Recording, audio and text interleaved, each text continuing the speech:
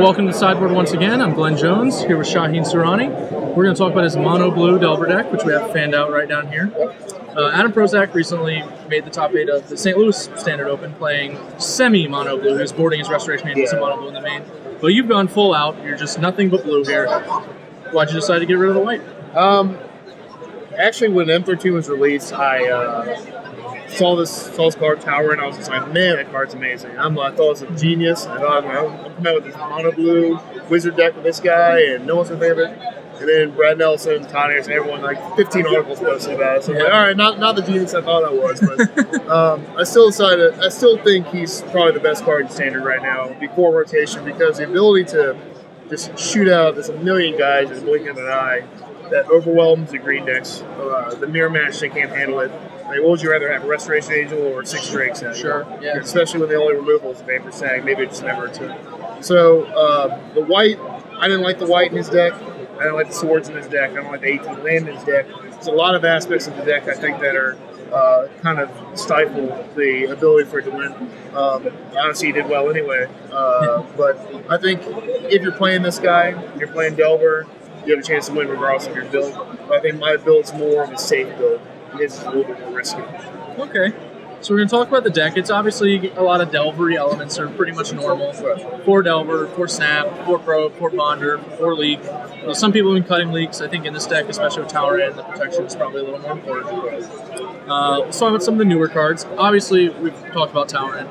How does he change the deck? Like, you've got more instants and more cantrips, but how does that affect the rest of the deck? Where did you go from there?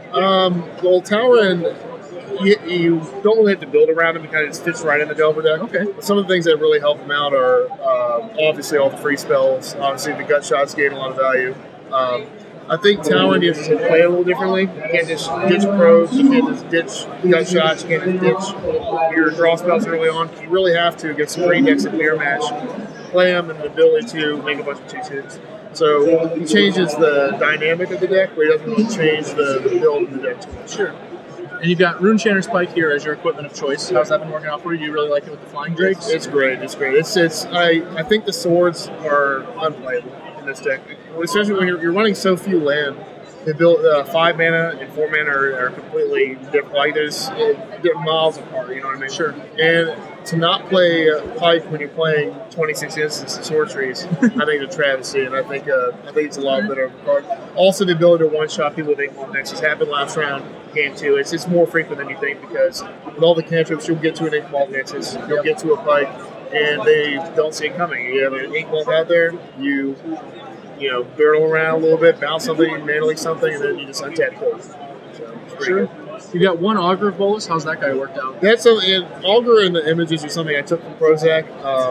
I don't really understand the images too much, because there's a lot of points where more Augurs are good, and some points they pretty much do the same thing as I'm getting at. Like the mono green decks, they play guys you want to copy, their guys block, sure. Get a bird, do this. Augur, you want to do the same thing, block, get something, do this. So these 3 I barred from, and I like them a lot so far. I had more than 1. I tried 3, and that cut down to 2, that cut down to 1.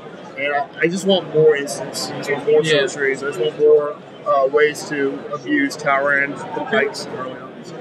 We're going to get done real quick, but we just want to talk about your sideboard. Yep. You got Tamiyo's up top, right. A couple Spell Skites, 3 Spell Skites actually. Yeah. What's behind the decision to get Spell Skite and Tamiyo? Well, Tamiyo is the replacement for Frost Titan. If you see way back in the invitation, yeah. I was like, what's a good anti-control card? And he was playing low mana also, but still more than both me and Prozac. Yeah. So I was like, I'll just drop it down to 5, keep Tamiyo in. Against a control deck, you don't need them on turn 5. You're not going to get 5 mana by then. But when you do, they don't have counter magic against you most of the time. You just crush them with that card. I think that serves the same purpose as more counter magic also. Sure. And the Spell Skites are to help protect Tower End, I assume? Spell Skites are for Tower End. They block Stringer Root Geist.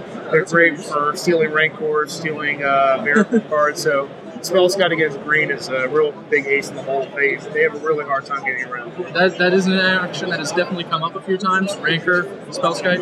Keep that one in mind, because you can put it in any deck if you're having trouble with some Rancors. So, Shaheen, 2-0 in the tournament right now. Round 3 is going to be starting pretty soon, so we're going to go ahead and let him get to it. Good luck, Shaheen. See you guys.